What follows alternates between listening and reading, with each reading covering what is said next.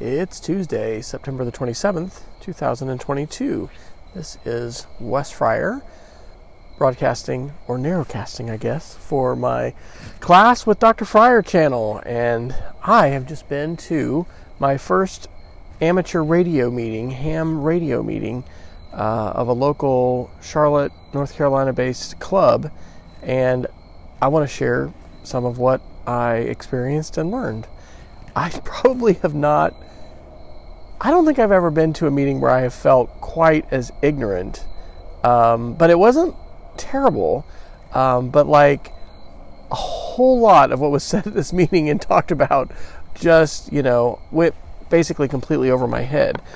So what I think I'm going to talk about is, I'll tell just really briefly, first off, how you can get to the links and stuff like that I'm going to mention if you're interested in ham radio. I'm going to talk first about why I'm interested in this, why I went to this at all, and why I want to become a ham and get my amateur radio license to operate a ham radio.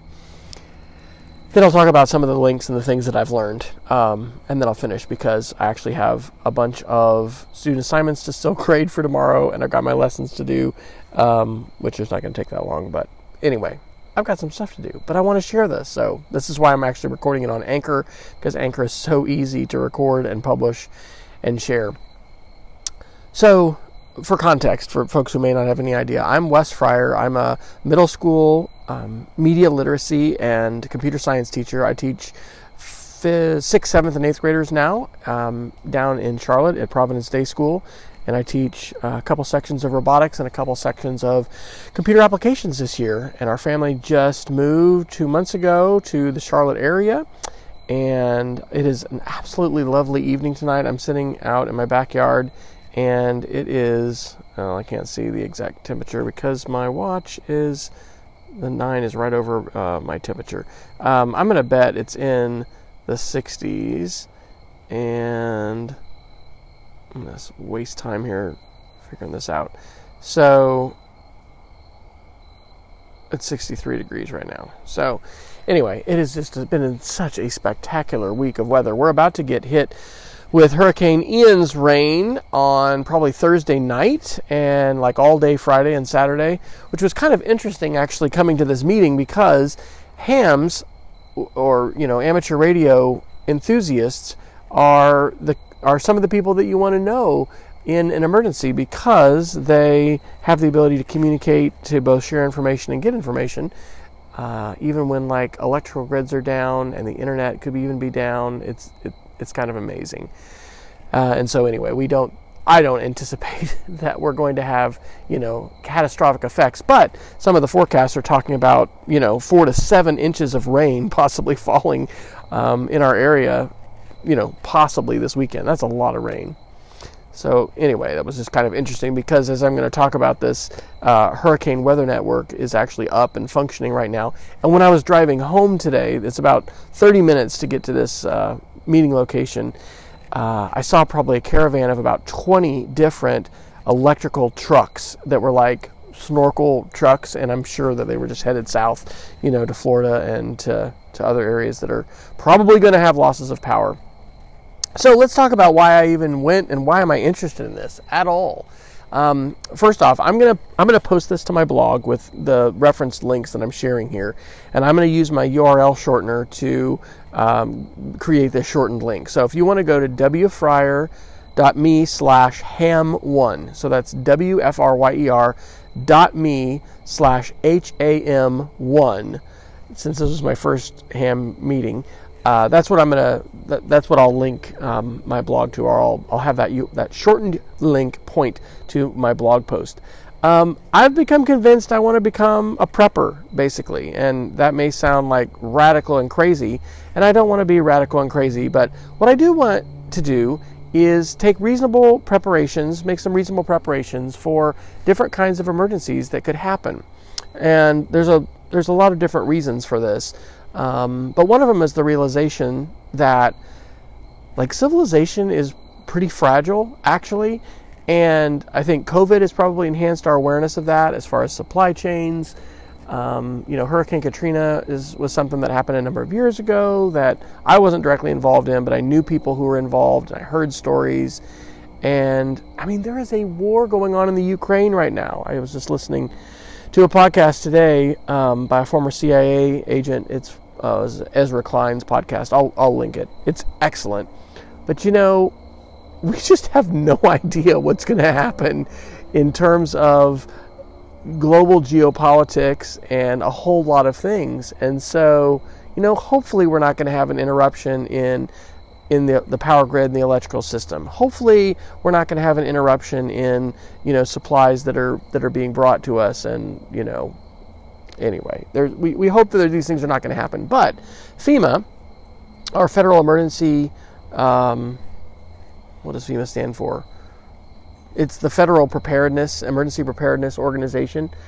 They've got recommendations for everybody, and they say things like have, several days of water, have some food at your house, have supplies, have flashlights with charged batteries, and, there's a number of things that if something happens, it's good to be able to be holed up at your house and be okay, have the water and food and toilet paper and resources and things that you need.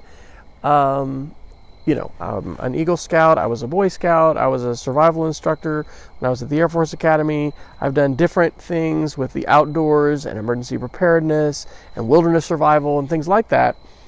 Anyway, I'm kind of into that. I think that stuff's cool, and I'm actually, now that we've moved to North Carolina, I've had a chance to think about and evaluate the kinds of activities and hobbies and things like that I'm doing, and I've decided that emergency preparedness and home security, and just trying to do the best I can to provide for the safety of my family is a priority for me, and it's something I want to do that's fun, but it also is very practical as well, because these may be preparations and things that we end up using. And the aha that I maybe had more this summer than I'd had before was that part of the reason I want to be well prepared for some kind of an emergency is not only to take care of our family, but to be able to help our community, to be able to help our neighbors, to be able to help folks in our church, or maybe even people we don't know, but people who are going to need help and assistance. And so anyway, in this whole mix of, how might you prepare for some kind of an emergency communications are part of that. My dogs are out here barking. Rosie, come here. We got a fence put in last week. Our dogs have been on tethers for, I guess about, I don't know, maybe since we moved. We stayed in an Airbnb for about 3 weeks, and it was this really cool, old farmhouse. And the dogs got to run around a little bit without being tethered. But anyway, they're experiencing the novel freedom of having a large yard and being able to run around all over the place. But they're barking a little more than we'd like, and they are certainly rolling in the dirt a lot more than we would like. But I digress. All right, so that's just a little bit about why I got involved. Let me also reference, guys, no barking. No. You have to put them in if they're barking. No. Isn't this lovely?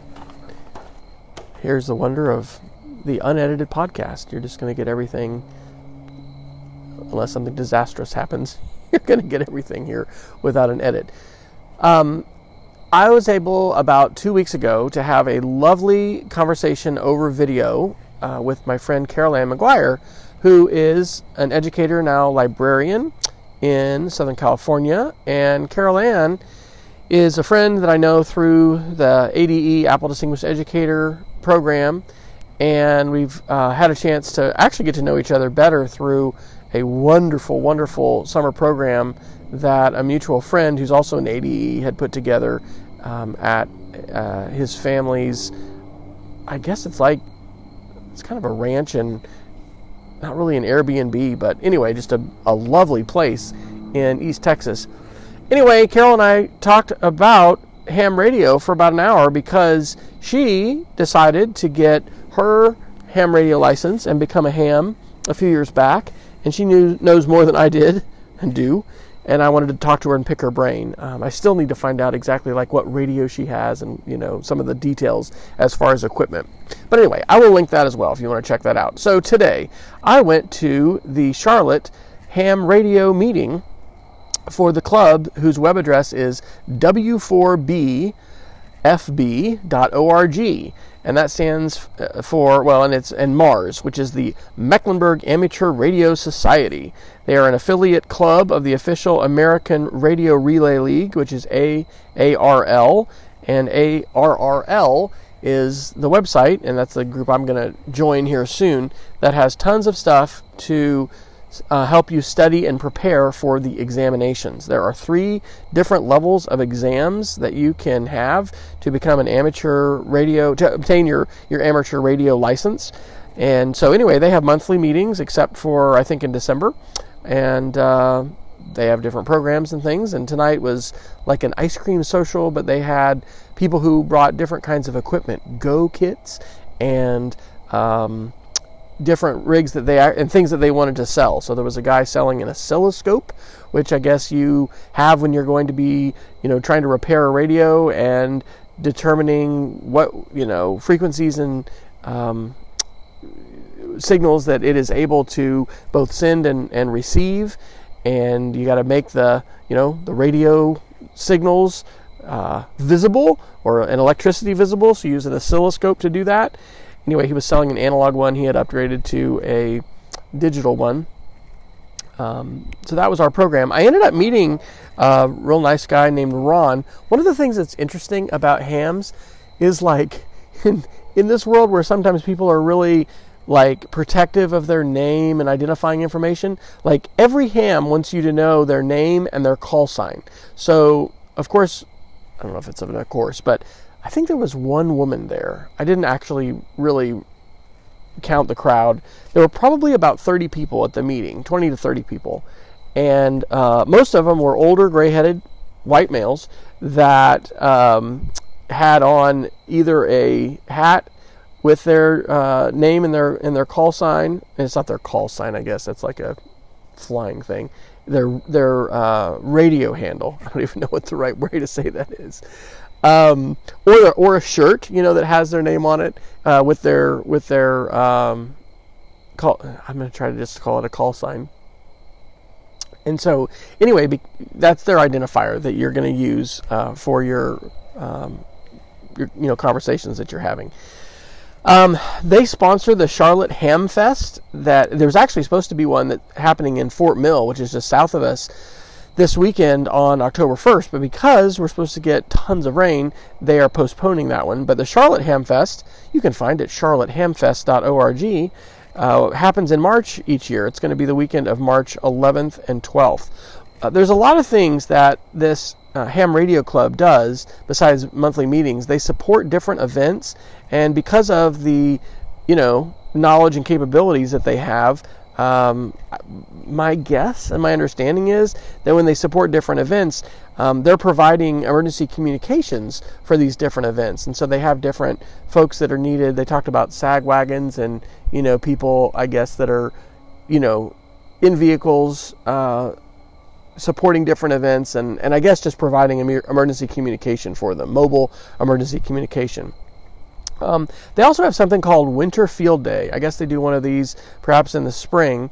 They do it the last full weekend of January. And so I'll of course share all these links, but winterfieldday.com.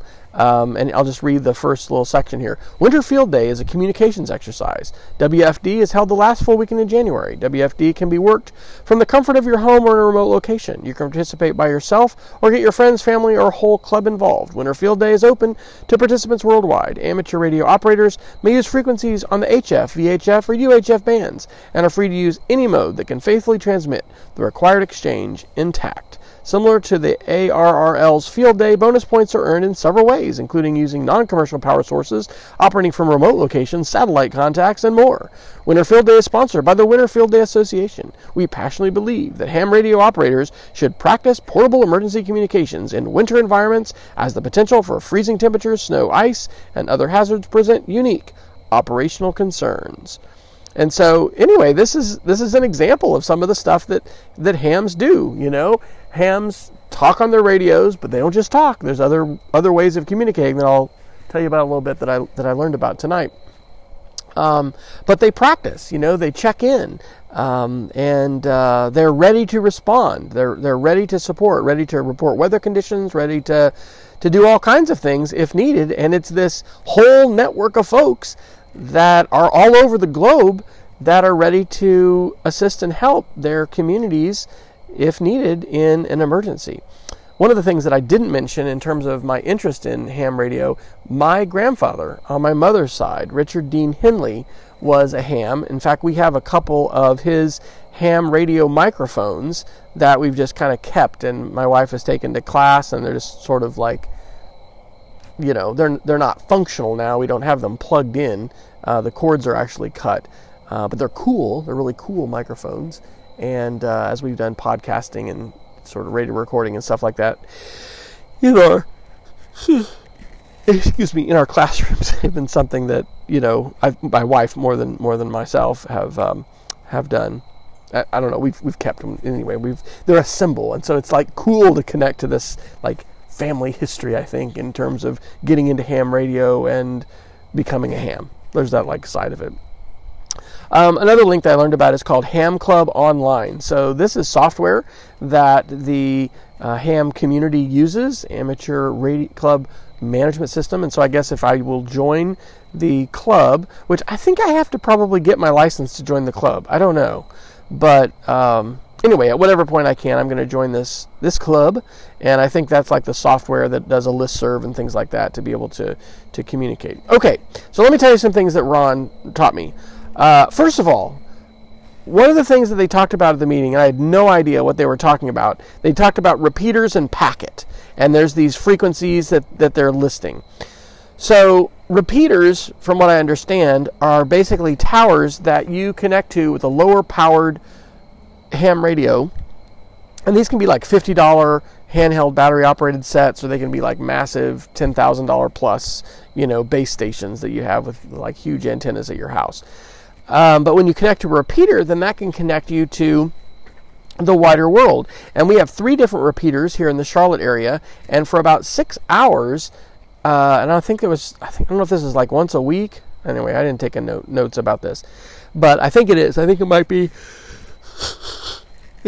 like on Sunday night.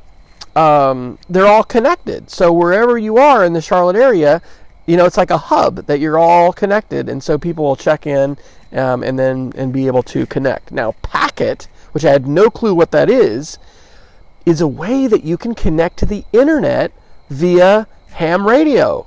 And so that is part of what this wonderful, nice man, Ron, showed me tonight, was his computer setup. He had a battery, it wasn't a Jackery.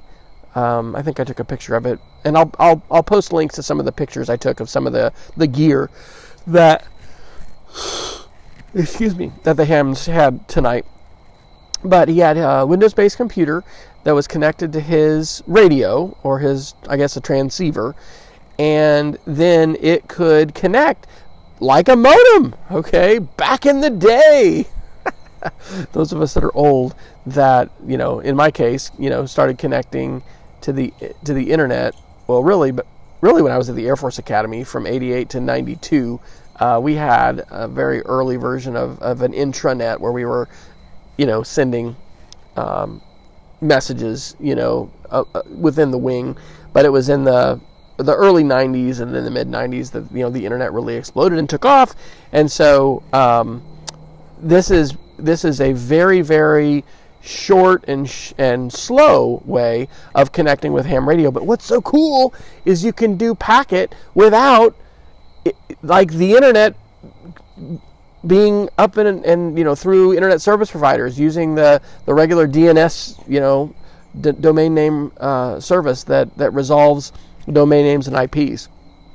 So as an example, there is something called the Hurricane Watch Network, so hwn.org, and it is active right now, and you can have these different frequencies, and people are going to rotate, and part of what they'll do is they're going to be reporting on conditions and stuff like that, and then helping, I guess, transmit information as different hurricanes are, affecting different areas. And so, anyway, you can tune in to the Hurricane Watch Network. It says amateur radio serving the National Hurricane Center and mankind since 1965. So that's an example of, again, some things that hams do. Okay, in addition to learning just a tiny bit about Packet and how it works, and the system that Ron uses is called WinLink, and it's Windows-based software, and it's cool. There's all these different templates that format the text messages. Now, there's all these different protocols that you can connect to Packet with, I guess, and WinLink is one of those.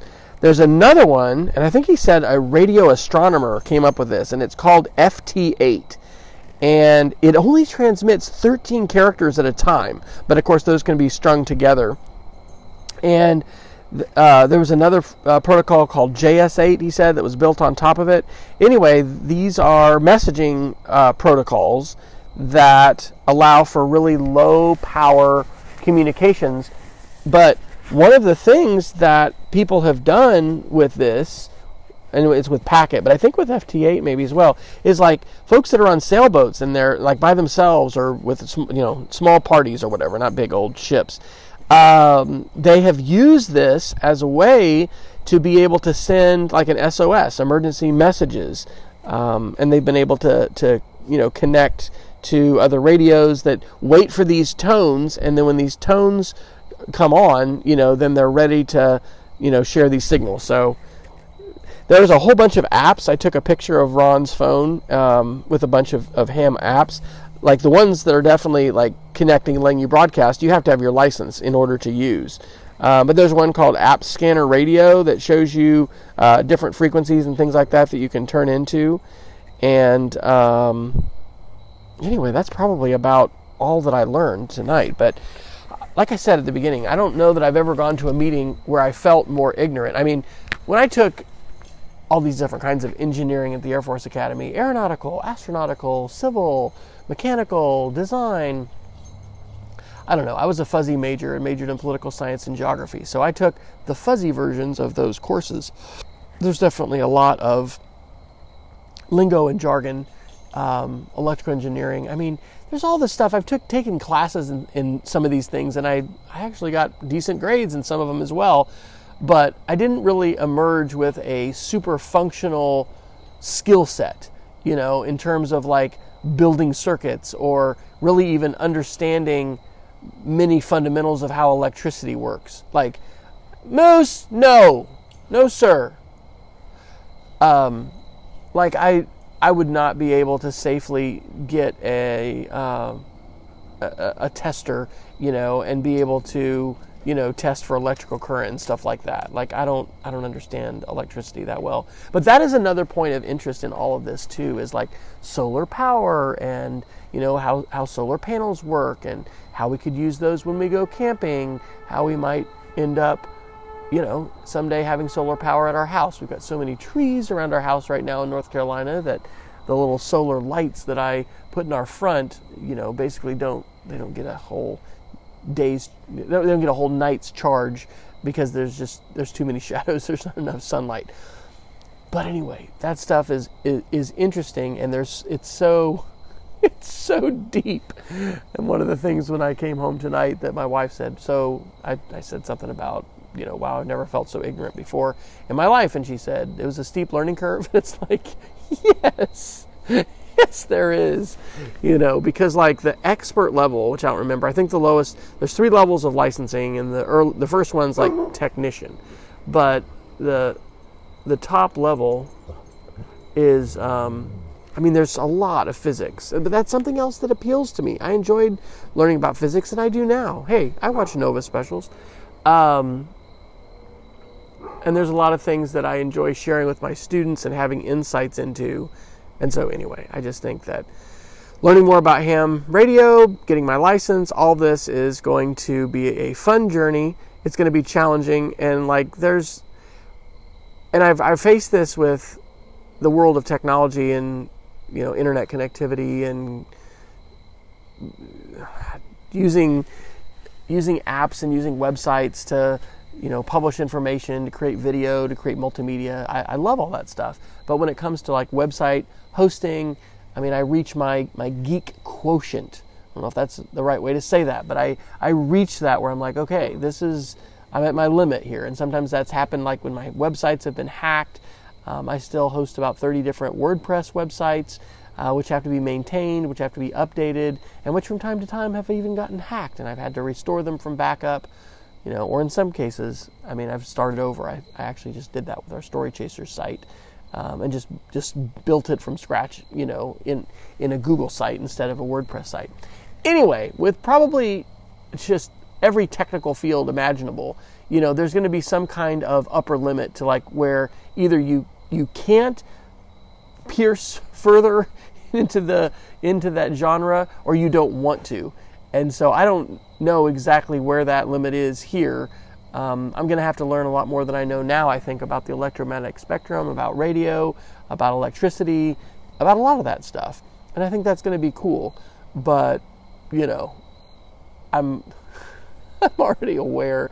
I think I don't think I want to buy an oscilloscope. Like if you hear me in a couple years talking about having bought an oscilloscope and using it, that's going to be a real surprise, because I'm not thinking that particular piece of equipment and that kind of skill set is something that I want to do. But I think it'll be cool to be able to know how to use ham radio, operate on the ham radio network, maybe help volunteer at some different events, be able to practice providing emergency communication, and learning. I want to learn about Packet, and doggone it, I might have to buy a Windows machine, a Windows laptop, in order to do that. I don't know how much of this, if it all will run on Macs. Maybe it will.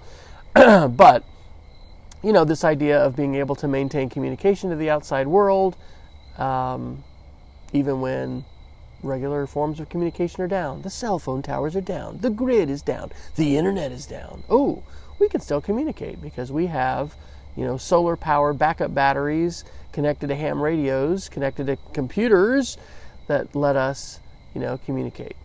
Of course, that all assumes that, none of this is taken out by an electromagnetic pulse.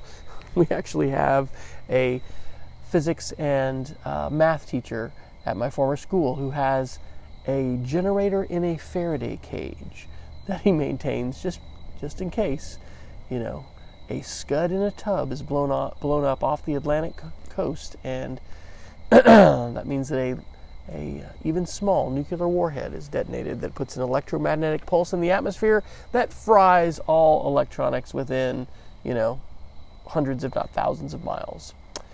Who knows? Hopefully we are not going to have any kind of tragedy and dire emergency that renders the electrical grid inoperable for weeks or months at a time.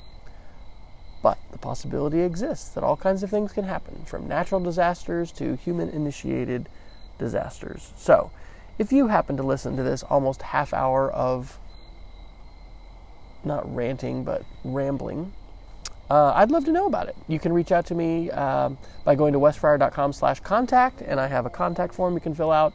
I do not share my email address willingly online because I get far too much spam as it is, and putting your email address on a web page or just out on social media generally is an invitation to spam.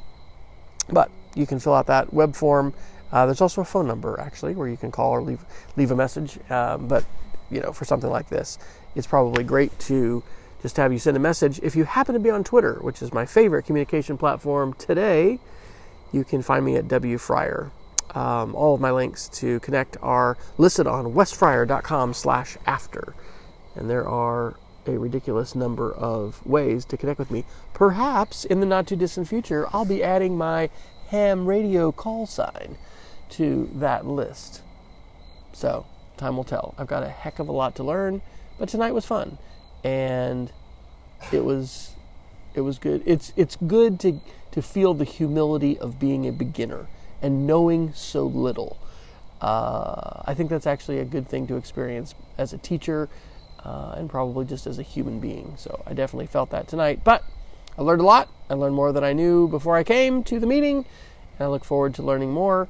And If you've got suggestions and ideas, I'll put a link to the Facebook group that I've joined. That is a ham radio enthusiast Facebook group. If you've got other suggestions, reach out. Let me know. Until next time, stay savvy, stay safe, and always remember to tune into the EdTech Situation Room podcast, which is the weekly podcast I do with my friend Jason Neiffer, who is in Missoula, Montana.